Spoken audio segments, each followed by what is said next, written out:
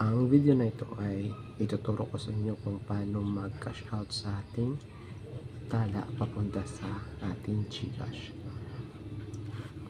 Open muna natin yung ating Tala app.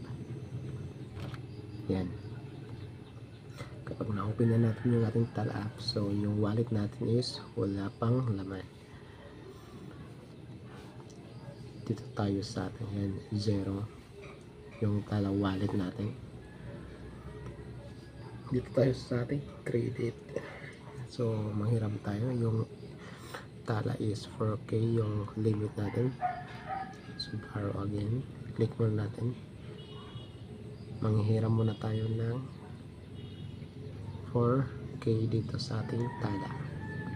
Yan. Know how much money did you earn in the last 30 days? 7 monthly. Click natin yung monthly. Tapos year kung kailan natin babayaran yung ating hiniram.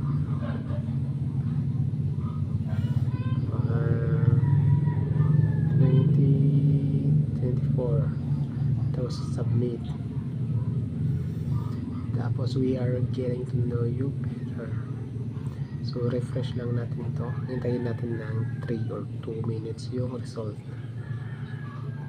Ngayon ay i-check natin yung Gcash natin.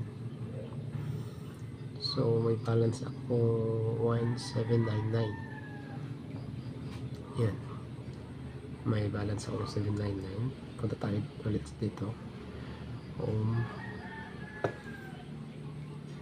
Yan, your application, refresh lang natin. View offer, your application is approved. So click natin yung view offer. Dito ay may pagpipilian tayo. So may option tayo kung magkano yung ito-transfer natin. Yan, try natin yung 4K. Tapos dito ay kung kailan natin babayaran. Okay. So yung processing fee dito sa 4K is 159. Tapos yung service fee is 636. So medyo malaki yung ating service fee. One time processing. Kung naka-decide ka na kung kailan mo babayaran, click lang natin yung continue. Yan. Click natin yung continue. Friday or D43, day 38, day 16, day 15. Yung service fee is nakadepende ito kung kailan mo ito babayaran. Yan, day 25. So yung day 25 is 430. Yan. Tapos agree, click lang natin yung agree kapag na-review natin yung borrowing summary. Agree, accept. Click natin yung accept once na-review na natin. Yan. Service fee, cash. So ito yung saan natin i-send yung ating hiram. Disburse to your Tala wallet for free. So send to my wallet.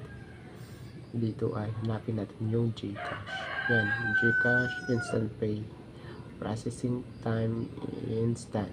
Service fee is may bayad siyang 10 pesos. So yung 4K, yung marireceive lang natin is 3990. So may yung coins.ph is free, yung coins.ph. So click natin yung Gcash. Dito ay yan, i-type lang natin yung receiving Gcash mobile number. Dapat i-type natin yung naka-register sa ating Gcash. Tapos yung location, tapos claim my limit. Okay, have it. Your cash is sending to your Gcash account.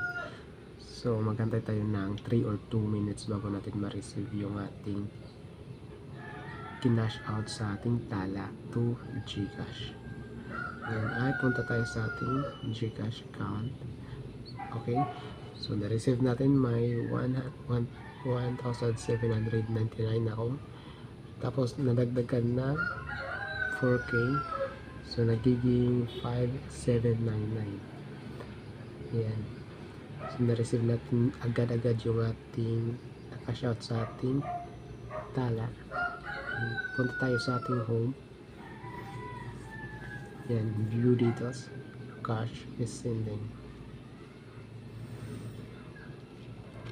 Okay guys, so ganoon lang kasimple kung paano mag cash out dito sa ating Tala to Gcash account.